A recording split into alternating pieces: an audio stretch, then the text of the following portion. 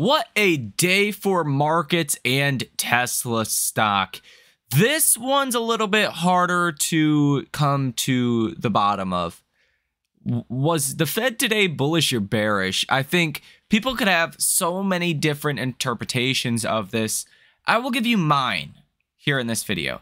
And I think there's a reason why maybe markets sold off. And this may be correct. This may not be correct. I mean, if you look at financial media, if you look at something like a CNBC, they're going to say, today was good. And what we got from the Fed was good news. But when you look at the markets, this is the small caps, okay? Small caps ripped higher and then sold off back to the same level you were at when the report came out at 2 p.m. today. And after hours, you are up 1/3 of 1%, so that looks good. But you did not hold the big gain that you had. And that wasn't fantastic.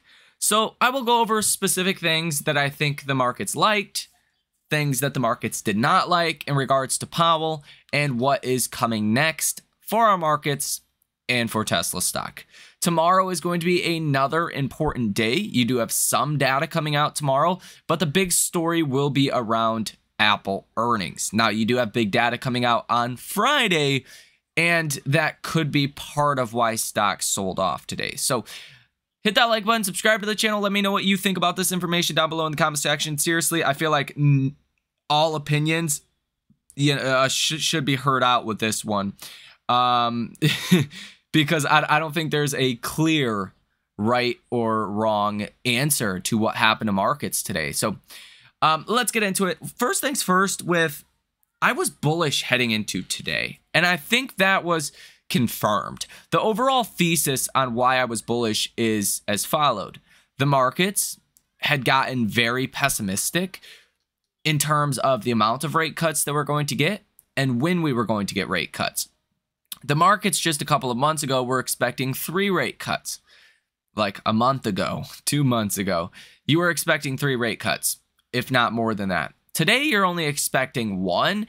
And before the Fed meeting, you were actually only expecting the first cut December 18th of 2024, the last Fed meeting of this year, basically 2025.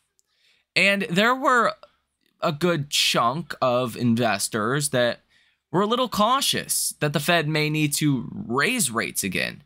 And by every metric possible on the conference call, Jerome Powell reaffirmed they do not need to raise rates again.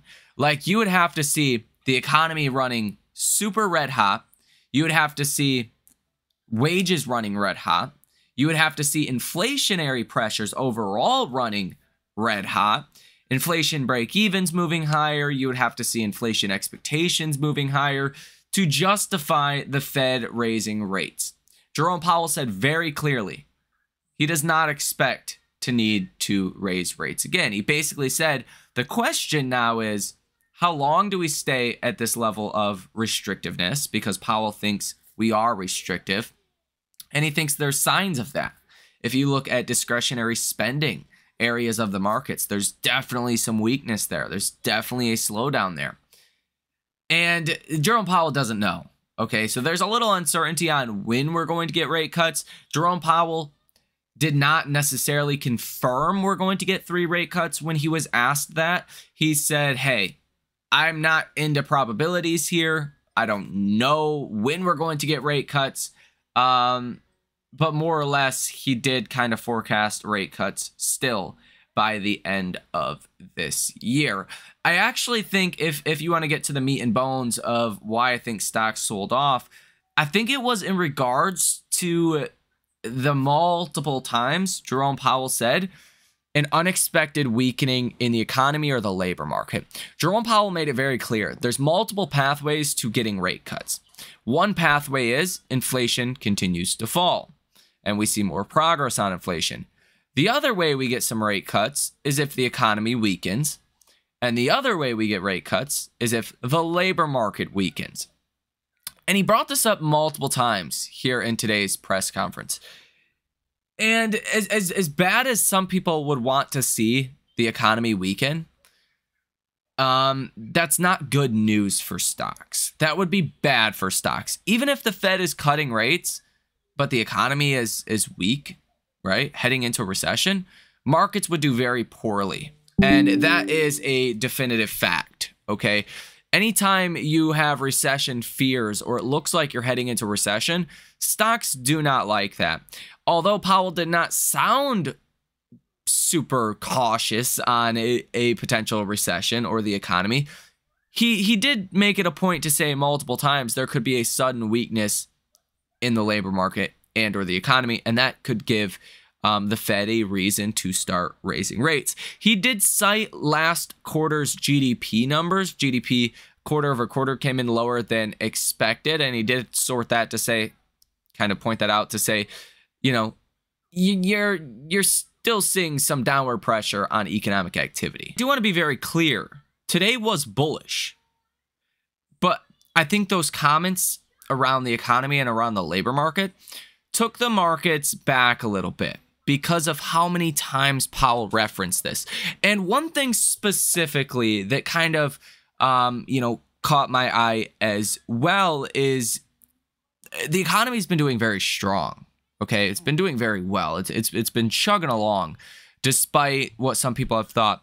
Jerome Powell basically said in 2022, the Fed was not worried about the economy at all. They didn't care, essentially, what happened to the economy.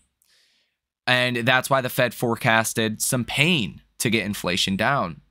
Well, today, Jerome Powell said they're not just focused on inflation, that inflation has fallen a lot. They're also focused on the economy and the other part of their dual mandate, not just price stability, but also maximum employment and really just keeping the economy strong overall. So I think some investors took the comments that Powell made as, hey, maybe there is a chance the economy weakens from here.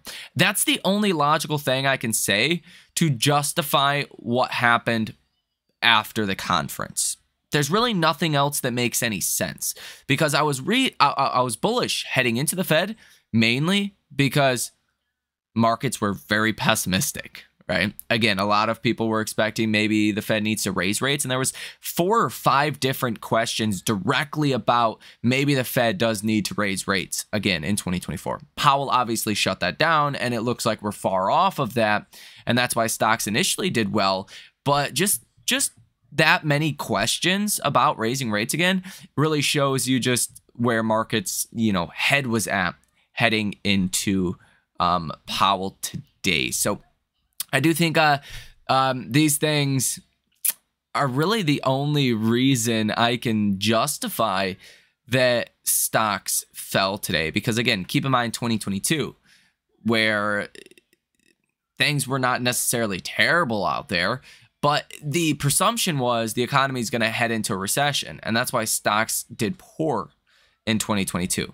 If you start to head into a recession or look like you could head into a recession, stocks are way too high for that. You're not priced for that at all. So I think the Fed, with those recession comments, did spook the markets a little bit. But when you net all of this out, it's pretty dang bullish. The Fed gave us a dovish surprise today, not even including the quantitative tightening slowing down. Instead of the Fed running off $60 billion a month in treasuries, now they're only going to run off $25 billion a month in treasuries.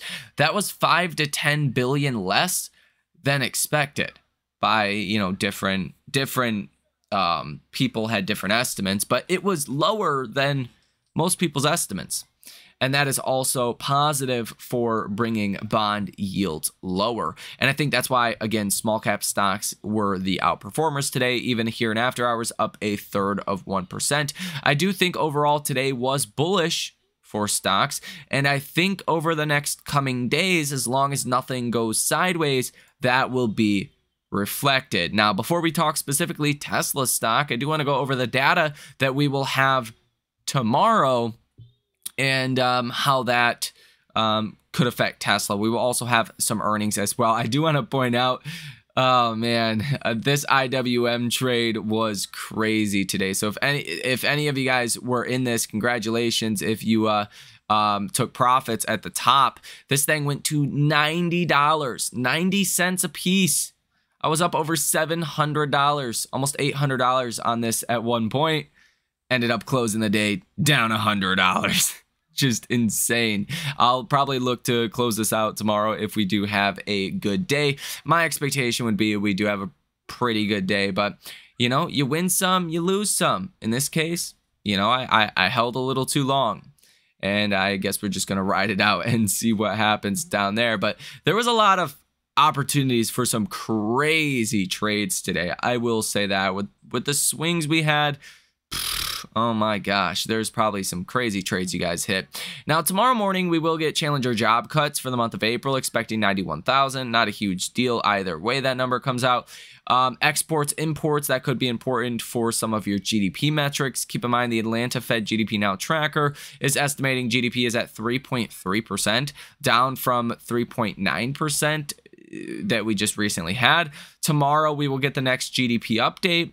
As you can see here, Thursday, May 2nd. That is because the export and import number will affect the GDP like directly, gross domestic product, right? Exports, imports directly affects that. You will also get initial jobless claims coming out tomorrow, expecting 212,000. Non-farm productivity, quarter over quarter, preliminary numbers. That can also affect GDP as well. Unit labor cost, quarter over quarter, also can affect GDP. You will get factory orders month over month, expecting this to come in at positive 1.8%. Last month was positive 1.4%. That comes out at 10 o'clock in the morning. And some treasury auctions, but that is pretty much it. Now, on Friday, you will get your non-farm payrolls and your unemployment rate. I think the markets to some degree are kind of bracing for a weaker non-farms report. At least I kind of am after the Fed today and all of the references about, you know, an unexpected weakening in the labor market. Again, Powell made like 5 or 6 different references throughout the speech to that. And maybe that means we miss coming Friday in the non-farm payroll number. Sometimes the Fed, basically most of the time, especially right before a Fed meeting, will get the data ahead of time. So it's very likely that Powell already knows what that non-farm number is going to be. And maybe that's why he was kind of ruling out a rate hike and was more on the dovish side. Non-farm payrolls are expected 238,000. Last month you came in at 303,000, so you're going to get a revision there, probably downwards. And again, if you come in higher than like 120,000 jobs, that's great. When expectations are 238,000, I think you're set up in a favorable way there as well. I mean, after all, the stronger the economy, the more jobs being added, you would think would be good for markets. Following what Powell said today, but a number coming in under 200,000 would probably be seen as good news as well. Now, the unemployment rate is expected to come in at about 3.8%. Jerome Powell made a very specific comment about if unemployment were to go up a couple tenths of 1% higher than 4%, it wouldn't really be too problematic. Like, that's not a, you know, extreme weakening in the labor market as per Powell, right? You'd have to see something like 4.5% perhaps, or maybe higher than that for the Fed to really pay attention and say, oh, okay, maybe we should be cutting rates sooner rather than later. Now, Friday, you will also get ISM services PMI, and I expect all of this data will be important for markets and likely give stocks quite a big move. Now, tomorrow, you have Novo Nordisk, you have Peloton, Moderna, Penn National Gaming, APA Corporation, ConocoPhillips, Cigna, as well as Wayfair. Tomorrow and after hours, these are your bigger companies. You have Apple, Coinbase, Block, DraftKings, Cloudflare, Bill.com, Fortinet, Amgen, Booking Holdings, and Expedia that will all report earnings. And Apple is by far the most important company for the markets, but also Coinbase, Block, Cloudflare, Fortinet, all these other guys are also important, especially to their sectors, and can definitely give the markets some, I guess, fuel on the fire to move and to be volatile, especially Apple, though. There's signs that Apple's numbers are not going to come in great, but Apple usually has a way to spin things and make things okay. So we'll see Apple sitting at about $170. Could be set up in a more optimal position to maybe go up after earnings. But after all, we will have to wait and see. Now, assuming there's no disaster, assuming nothing goes terribly wrong, I think you're actually set up in a more positive way than not. Again, because Apple has already fallen a lot in 2024, at least has fallen a lot from all-time highs. You're probably better priced for bad earnings. The Fed was actually bullish today. We don't have much for economic data that will be substantially important for markets unless some of those GDP metrics come out bad or really good. Then that's, something to consider, but that's not my expectation. So I do think you are set up in a positive way. And as long as Apple doesn't wet the bed, tomorrow could be a pretty good day.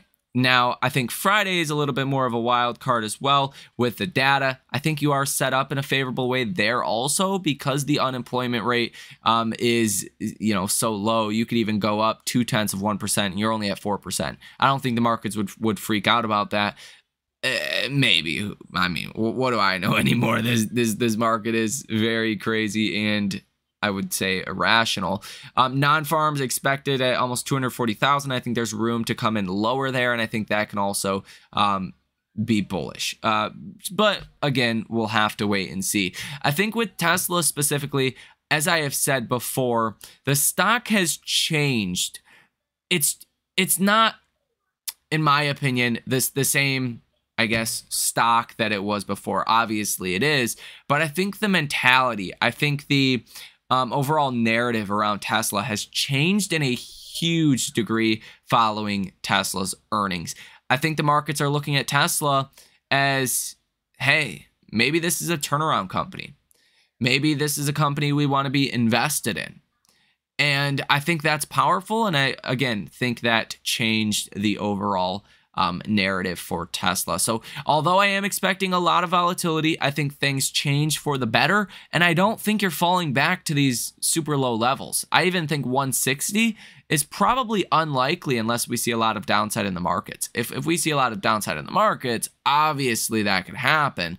But I do think it is unlikely that Tesla sees any kind of substantial downside from here. I think if anything, over the last 2 days of selling, yesterday you were down 5.5%. Today you're down 1.8%, including a 0.1% here in after hours. I actually think you're set up for maybe an end of the week rally for Tesla. Maybe back into, let's call it the high 180s. That could definitely be possible. And I think tomorrow when markets open, you're going to have a reaction that is probably bullish in markets also.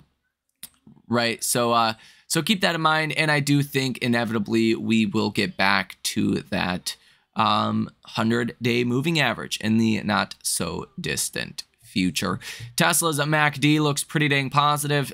You can see MACD is actually positive now, going from negative, what was this, -8, -9, to positive 0.71, and the signal line is sitting at -3.23. And that has been trending upwards ever since hitting -6.3. So definitely looking good there as well. And if you look at the RSI, that is sitting at about 56. So you're back to a more neutral level. And I think that does set Tesla stock up for some upside. Now you're also, I should mention, sitting at this trend line. Now I don't move these trend lines. Tesla is very unique of a stock in terms of technicals. It tends to follow technicals very well. So I don't move these lines at all. These lines have been the same as they were in the last video and the video and the video and the video before that. I don't change them. You could see here, look at this trend line. I mean, you were finding resistance here before. You fell down, you gapped down, you hit all the way down here into the 130s. You came back up, you gapped up above all of these trend lines. You found a little support here. Great, that did not hold yesterday. You fell under that. You found support here at this trend line. Great. If tomorrow you don't hold support or throughout the rest of this week, you fall to that 50-day moving average at about $175 per share. I think that will be a solid level of support. Under that, you have your 20-day moving average, and that's going to be another really big level of support around 166. I think the good news here is you've broke above most of your resistance levels, and they have now started to turn into support levels. Okay? And for an upside move, I think there's a lot less resistance as there was previously when Tesla was in the 140s. So I do think the path of least resistance at this point for Tesla is higher. And take a look at that. Here, even in after hours, Tesla stock is looking to break out into the green. Pretty dang impressive. And again, I do think ultimately Tesla stock comes back up and tests that 200-day moving average at about $220 per share. And throughout this year, I think things get a lot better for Tesla. So as I've said before, this is what I believe Tesla's meta moment. It's not going to be straight up. Okay, there's a lot of other factors here. There's the Fed, there's the economy, there's inflation, there's earnings. All of these things affect Tesla, but I think Tesla itself has changed for the better. I think this is a different company psychologically when you're investing in it than it was for, you know, the prior year or two even, where Elon Musk and the Tesla team were really not providing clarity on earnings calls. They really weren't doing much to add to shareholder value. Just not a lot of positive, accretive things for shareholders. I think those days are over at this point. And I actually think if you don't have a position in Tesla, I still think Tesla at about $180 per share or so is a very attractive buy. And I think it's actually smart if you waited until after earnings, because the stock could have went to 100. The stock could have got re-rated down to 80. So don't beat yourself up now if you are someone that waited till after earnings to buy Tesla. I think actually getting the confirmation that we were correct, that this is essentially a new Tesla, I think was a very smart choice looking back. Especially for anyone that has a nearer term outlook that isn't holding Tesla for like a 10-year time horizon. I actually think you made the right choice if you waited to buy Tesla after earnings, because on a risk to reward basis, things could have been very bad to the downside. Sure, were they great to the upside? Of course. Tesla stock's up $40 from the 140 level, $42 from its low. That's great. And you were rewarded if you bought the stock, but you've fallen so much in Tesla, there is still a lot of upside from here. And I think it's a lot easier to see that upside potential now in Tesla versus before. So let me know what you think about this information down below in the comment section. Hit the like button as well as subscribe to the channel. You guys have a great rest of your day, and I will see you in the next one.